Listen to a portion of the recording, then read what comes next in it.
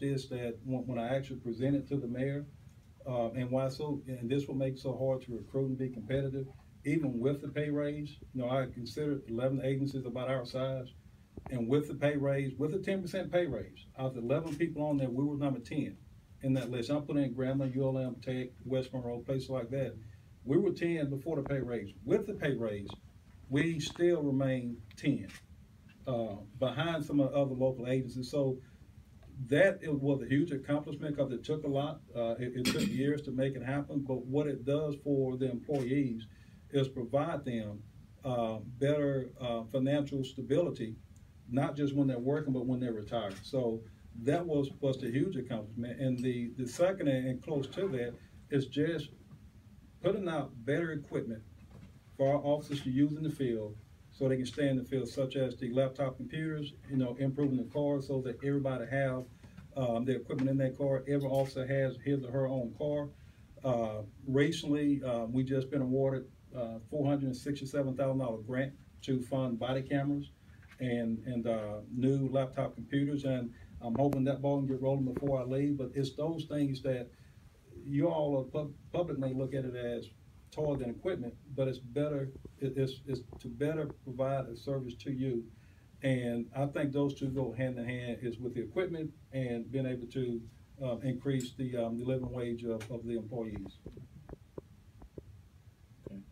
Is this going to be bittersweet for you?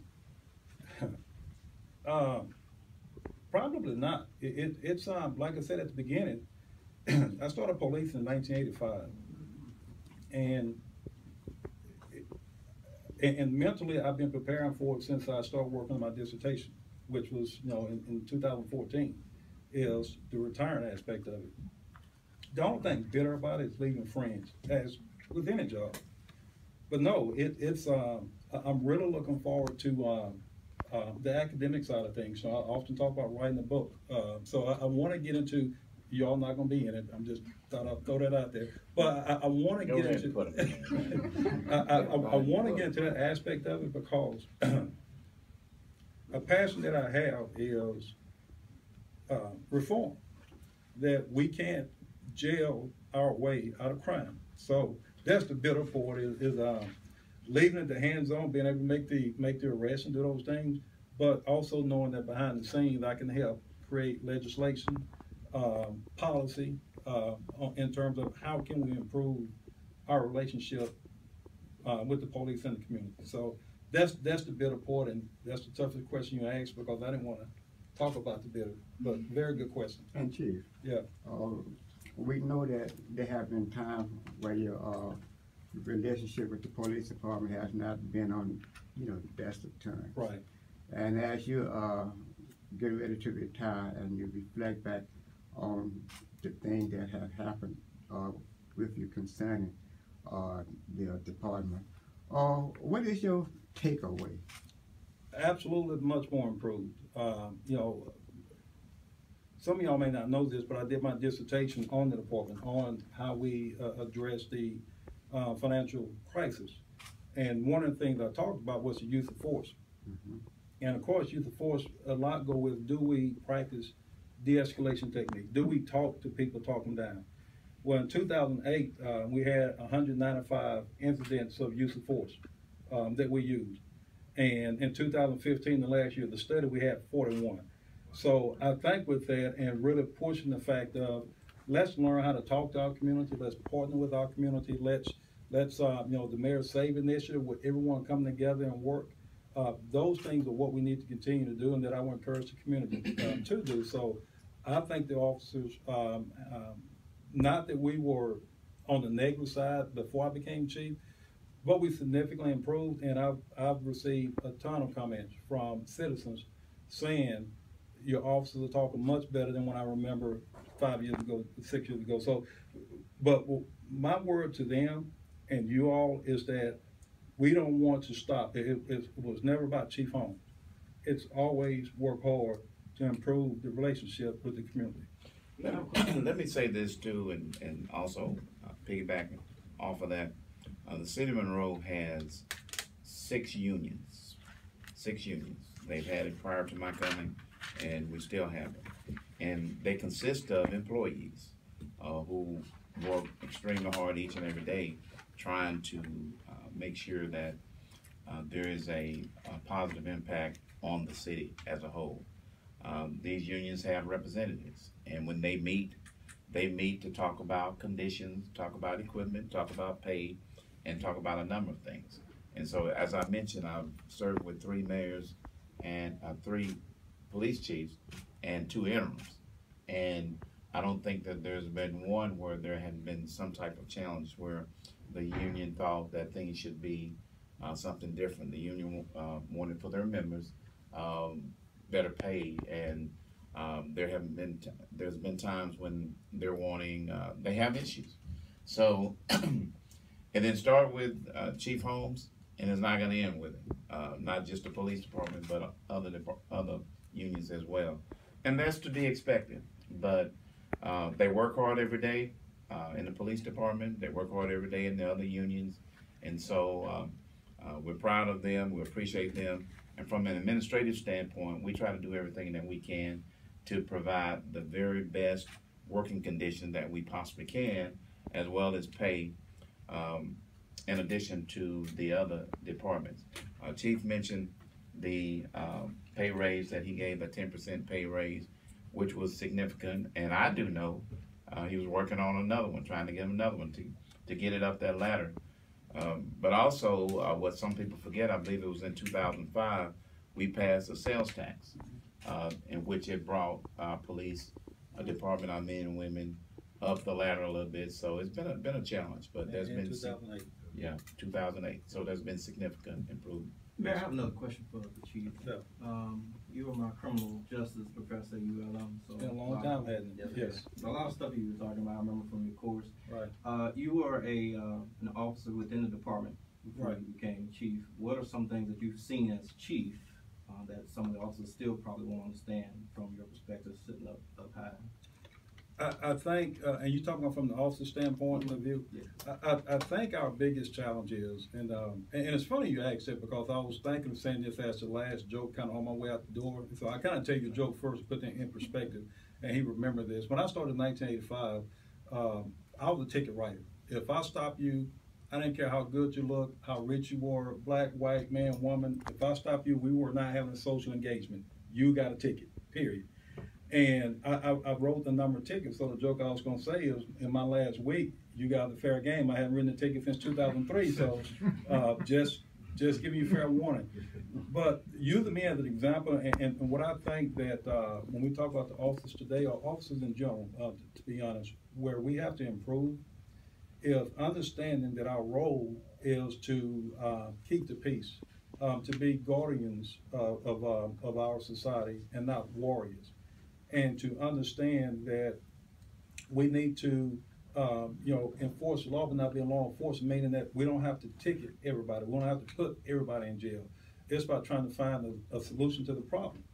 And even as chief, and something that I talk about when I go around and in the training session that I talk with the department, is always about cultural diversity and understanding different cultures, understanding why some get out and yell at you, and fuss at you, and scream at you. It's not you the person, it's you the uniform, and what they look at is, this ticket is going to cost me $300. They're mad at the price of the ticket, they're not mad at you. And if you understand, let them vent. Typically, you still write that ticket and get a handshake. So I've seen drastic improvement from when I policed and as chief, in terms of where we have more officers communicating properly as they should.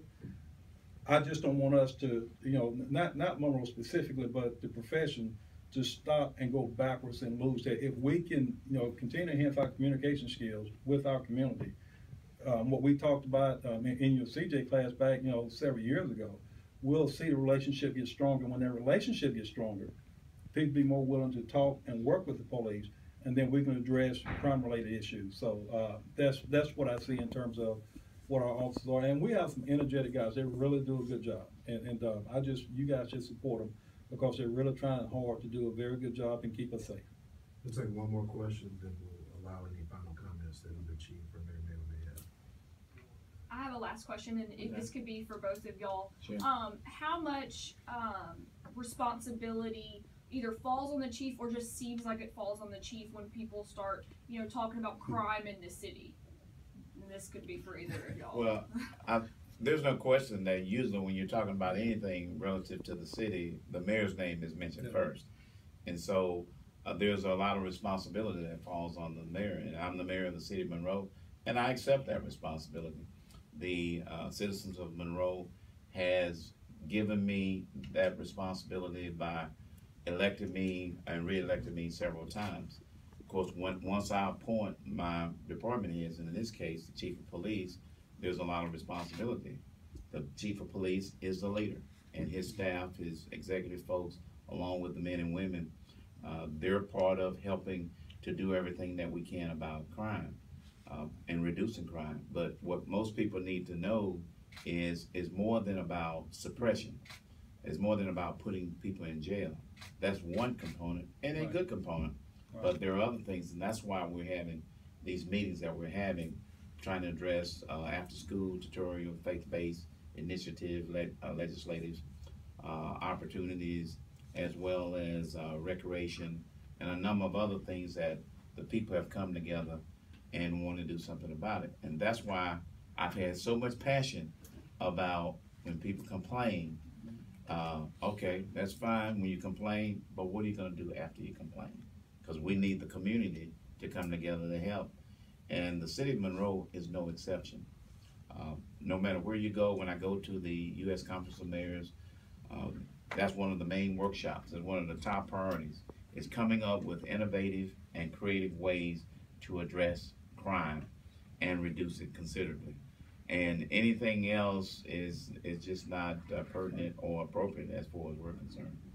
And my last comments on that is, granted everything what the mayor said, but it's a shared responsibility dealing with crime. And, when we have, everyone on social media or, at the restaurants, whatever, talking about crime, we need to quit talking about it and, get out and help and be active. For example, the meeting Thursday night, to say where the community is coming together Thursday night, that room should be packed with everybody that's talking about what needs to be done. They want to help. Come out there and help. And we have to understand that it's a shared responsibility. So yes, if it falls on as the chief, you think about it. It's frustrating, if there's a homicide and you wish that you could prevent it. We know we can't, but what I always try to emphasize at all my community meetings that I've had, it's a shared responsibility. This community is not about North Monroe, South, East. It's one city. It's Monroe. And what impacts the South impacts the North. And sometimes we stay in our comfort zone and don't do anything, but we want things to change. So it's that shared responsibility, and that's the burden that the chiefs carry, is trying to find ways to motivate the community to come out and be involved.